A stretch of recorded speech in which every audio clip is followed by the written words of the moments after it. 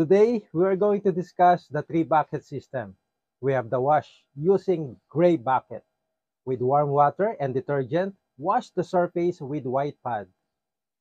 Rinse, we have the red bucket. Using a clean cloth, rinse washed surface with warm water. Sanitize, that's the white bucket.